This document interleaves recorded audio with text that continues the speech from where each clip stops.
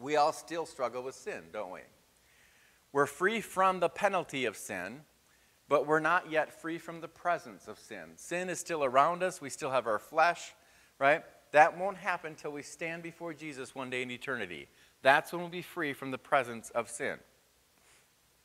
All of us, regardless of where we are in our walk, we still have a pull within us to do, to say, and to think what we know to be wrong. There's still part of our heart that yearns to please ourselves, even in ways we know that displeases God. Why is that? Because we've been looking at Galatians. We have something inside of us called the flesh. Flesh is that inner desire for self-gratification, something that'll make me happy at the expense of God or the expense of others. So now you have both your flesh and you have the Spirit of God living inside of you as a believer. And Scripture tells us there's this war going on. There's this war raging every single day.